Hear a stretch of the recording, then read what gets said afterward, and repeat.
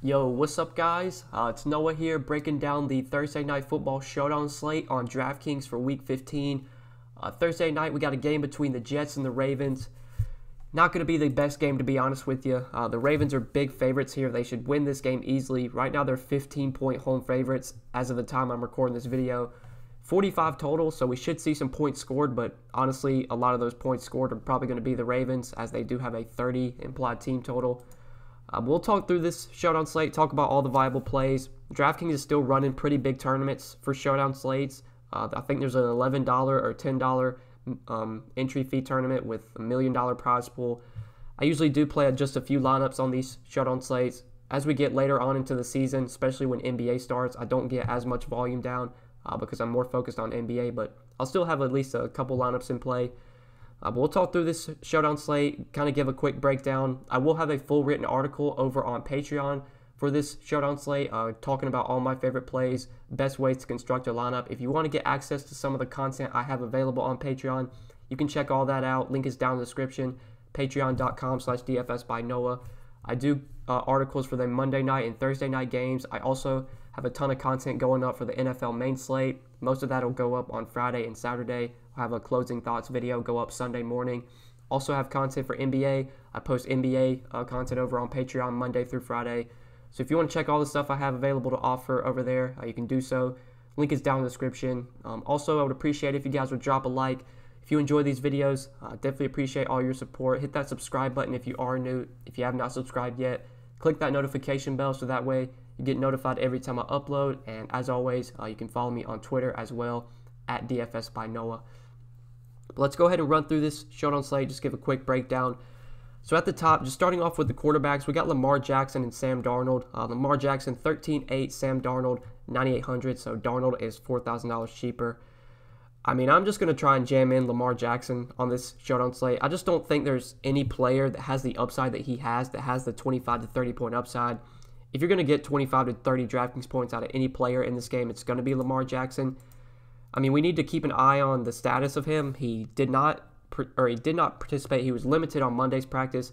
He did throw during Thursday or Tuesday's practice, so there's a chance it's pretty likely he's able to play this week, I would imagine. At least as of Tuesday afternoon when I'm recording this video. I'll probably upload this video either Tuesday night or Wednesday morning.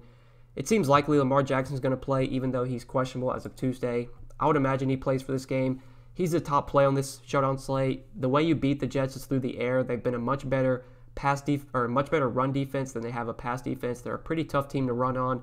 Lamar Jackson's my top captain. He's a top overall play. He's expensive at $20,700, but I'm fine just jamming him into the captain, then just kind of figuring out with the rest of your lineup. Mark Ingram's in a tough spot. This Jets team versus the run has definitely been good. I don't really want to go to Ingram on a Showdown slate. He burned me in that game against the Rams. I think that was a Sunday night showdown. I didn't have any exposure to Mark Ingram. He had a big game, had 111 rushing yards on 15 carries. He had a rushing touchdown. He also had a receiving touchdown as well.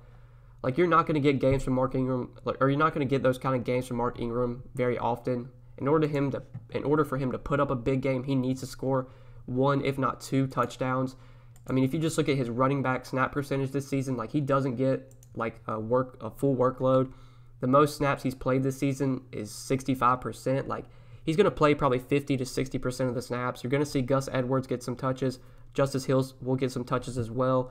He's not that true workhorse RB like Le'Veon Bell is. Like, between the two running backs in this game, I would much rather have Le'Veon Bell for $1,000 cheaper. It's not a good matchup for Bell either, but he's going to get probably 20 touches in this game. He gets a ton of work in the passing game, which is very valuable on DraftKings with the full PPR scoring. And honestly, my next favorite stud on this slate is probably Le'Veon Bell. It's definitely him and Lamar Jackson. Sam Darnold at 9,800, I'm a little scared of, especially in this spot on the road against a really good Ravens defense. I think I feel safer going to Le'Veon Bell for 400 less. So, like, my two favorite studs, at least as of now, are definitely Lamar Jackson and Le'Veon Bell. Looking at the receivers in this game, like, it's really hard to predict which receivers in this game are going to put up the big outings. Like, Robbie Anderson's been really good, but this is definitely a tough spot. I mean, this Ravens secondary is elite. They have Marlon Humphrey. I think Marlon Humphrey is primarily a slot corner, so he'll probably be on Jamison Crowder a lot. But just the last 2 weeks, Anderson's has had big fantasy games, 20 and 28 DraftKings points, 10 and 11 targets in those 2 games. We know that since the Jets are big underdogs here, they're going to have to throw a ton. Robbie Anderson should see plenty of volume, but he's priced up to $9K. Like, I think I'd rather drop down to probably Marquise Brown, who isn't going to play a ton of snaps, but when he's on the field, he's out there running routes. He has the upside. I mean, this is a guy that gives you 20, 25-point upside. I know he hasn't shown it much this season, but the way you beat the Jets is through the air. They don't have that good of a secondary. Jamal Adams is a good corner. I think he's actually been out for the season, if I'm not mistaken. I think he's been ruled out for the season. So they could potentially be without him. If I'm going to target a receiver in this game, it's probably going to be either Marquise Brown at 8,200 or Jamison Crowder at 7,800. I know it's a tough matchup for Crowder, but he just gets so much consistent volume every week, pretty much 6 to 8 targets every week. He's been in that range, it seems like just about every week. He had that one big game in week 1 against Buffalo with 17 targets. On a site like Draftkings with full PPR scoring, Crowder's firmly in play as a receiver option, but like none of these guys you're going to feel very good about. Mark Andrews is priced up to 8,400. Don't really know if I want to go to him. He's a very touchdown-dependent player as well. Doesn't get the volume that you really want to see. Like, I feel like a lot of my builds, I'm just going to be jamming in Lamar Jackson at captain and then just kind of playing some cheap plays. I'm fine going to the kickers and defenses on this slate, just given how bad all the other options are and just given that there's not a lot of other value that I like. The Ravens defense is firmly in play for me. At home, 5,800. They could easily force like 3-4 turnovers in this game. We could see them get 3-4 sacks. As big home favorites, the Jets are going to have to throw a lot. Sam Darnold's going to be dropping back a lot, which is going to give you the opportunity for sacks and pick sixes and forced fumbles. So I really like the Ravens defense. I think they're firmly in play, and rarely do I target defenses on Showdown slates, but Ravens are definitely going to be on my radar. Then you got just these like really thin receivers from the Ravens that you just never know which guy's going to have the big game. Just looking at the snap percentages from the Ravens wide receivers, we can pull that up. The highest total played by a receiver, obviously, was Marquise Brown, 72% last week in Week 14. You had Willie Snead play 62% of the snaps. Then you had Seth Roberts play 45% of the snaps. Miles Boykin, 30%. Like, it's just going to be so hard to predict which one of these Ravens receivers has a big game, if any of them do. I mean, it's possible that none of them have a big game or even pay off their price tag. Willie Snead's $5K, which really isn't that great of a price. He's honestly gotten priced up to where I don't have a ton of interest in him. It's a one-game Showdown slate, so I guess like he's in play just because of this so many like other bad options. Like, we just don't know where to go. If Mark Andrews winds up missing this game, that could definitely open up the tight ends, Nick Boyle, Hayden Hurst. If Mark Andrews plays, I really don't feel confident in either guy. Like, Nick Boyle's only getting 2-3 targets a week. He's very touchdown dependent. Same with Hayden Hurst. He had a big game last week, but it was all on one play. He scored like a 40 or 50-yard touchdown. He's only getting 2 to 3 targets a week. He's very hard to trust here. Honestly, I think the kickers are probably the best value plays on this Showdown slate, just with how bad all the other value is. Justin Tucker's a guy that's pretty reliable, can give you 6 to 8 Draftkings points. Is pretty much his floor. He's got the potential for double-digit points, which is like more than, honestly, some of these other guys.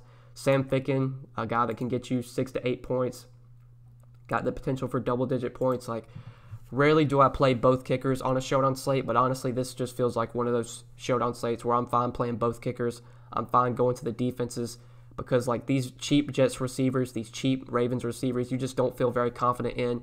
They're not playing a ton. They're just very touchdown-dependent players. They're very risky in general. Like, even if the Ravens score 30 points, we could see Lamar Jackson have 2 rushing touchdowns, Mark Ingram have a rushing touchdown, maybe the Ravens get a defensive touchdown. Like, none of these guys, I could see none of these guys being good plays. Even Demaryius Thomas is not getting a ton of volume, 3, 4, 5 targets. Like, he'd probably be the best cheap receiver to go to, just given game script. Like, the Jets are going to have to throw in this game a ton. We'll need to keep an eye on his status. He is questionable. He didn't participate in Tuesday's practice, so that'll be something worth noting. If he's out, I guess that could free up some more snaps for someone like Vincent Smith, who's really cheap. I mean, Smith was already playing a decent amount of snaps. He played 49% in Week 14. Demaryius Thomas played 52%. We could definitely see Vincent Smith become a viable, cheap play if Demaryius Thomas is out, so I guess that'll be something to keep an eye on. But this is a really bad Showdown slate. I'm going to be starting a lot of my builds with Lamar Jackson at captain. I know he's expensive, but you plug him in at captain, that still leaves you $58.60 remaining per player. Then you just kind of look for the values. I'm fine playing both kickers. Rarely do I do that, but this is just such a bad showdown slate. Not a lot of good value you feel great about. You plug in both kickers with Lamar Jackson at captain. That still leaves you 71.66 remaining per player. Even if you want to play the Ravens defense in there as well, I'm totally fine doing that because the Jets could just get absolutely beat down in this game. That leaves you 78.50 remaining per player, so you could go to like Jamison Crowder, and then that'd leave you enough to play maybe one of the cheap receivers, or you could get up to someone else and then maybe just kind of try and punt with a value play. Like Ryan Griffin, I think, could be a viable cheap option. When he's been healthy this season, he's gotten pretty consistent volume. The Jets really don't have a good pass-catching tight end. He's kind of been that when he's been healthy. He didn't play last week, so we don't know his status heading into Thursday night. He didn't practice on Tuesday. If Ryan Griffin can play, he would become a pretty cheap option that I think is actually viable, $2,200. You can plug him in and work him around this build. You could probably take out one of the kickers if you wanted to.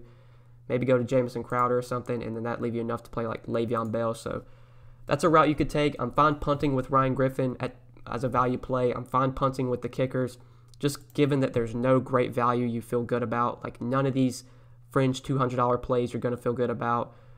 These cheap Ravens receivers, it's so hard to predict which one of those guys is going to have the best game. Like, given the opportunity and just snap percentage, I would imagine it'd be like Willie Snead or Marquise Brown because they're just playing the most snaps and they're on the field the most.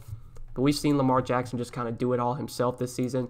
Even in games where he puts up 26, 30 DraftKings points, like none of his receivers have big games. Like he can give you 30 DraftKings points on his own, just throwing for 100 yards, 1 touchdown, then just getting all the rushing work. Like he could easily rush for 100 plus yards and a rushing touchdown and just be the guy that you need on this showdown slate. So assuming Lamar Jackson plays on Thursday night, I'm just going to be looking to build around him and then just kind of work from there. Just because there's nobody else that I feel really confident in. Like the Jets receivers, I don't feel confident in this matchup. I mean, the volume should be there because they're going to have to throw a ton, but it's a really tough matchup. If I were to go to one, it'd probably be Crowder and Thomas just because they're so cheap and you kind of need the savings if you're paying up for Lamar Jackson at captain. Le'Veon Bell, I'm fine using as like a secondary stud option, 9,400 just given the volume that he gets.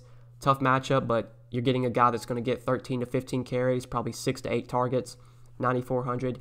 You could definitely go to him, but really gross showdown slate. Not much to talk about. Not a lot of viable plays. Not a lot of plays you feel good about. Like I said, I'm just going to be looking to build around Lamar Jackson here. Just kind of work from there. I will have more updated and in-depth thoughts over in my article on Patreon, which will probably go up Thursday morning. So hopefully we get some more injury news by then. We'll have some clarity on the status of Jackson and Andrews and Demaryius Thomas. Most likely be uploading this video to YouTube on Wednesday morning, and then all my content for this showdown slate, my article, will go live on Thursday morning. So if you want to check all that out over on Patreon, you can do so. Link is down in the description. You can check out my NBA content as well. I do post NBA content Monday through Friday. I have packages available so you can get both sports for a cheaper price than what you would normally pay for just each separate one. So check all that out. Drop a like on the video if you enjoyed. Subscribe to the channel if you are new. Click that notification bell so that way you get notified every time I upload. If you have not yet, you can follow me on Twitter as well. Link is down in the description at DFS by Noah. But good luck tonight, guys. Thanks for watching. Hope you enjoyed. See you in the next video. Peace.